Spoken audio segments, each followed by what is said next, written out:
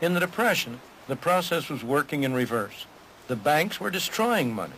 Nonetheless, the Federal Reserve let it happen. The end result was that by the time the whole sorry episode was over, by 1933, the quantity of money in the United States had gone down by a third. The slow throttling had turned into strangulation.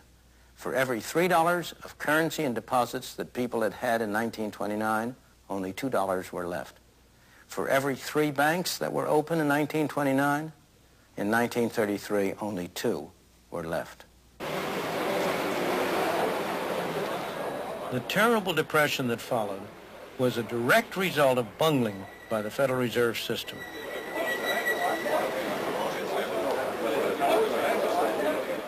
Their monetary policy stifled any hope of economic recovery.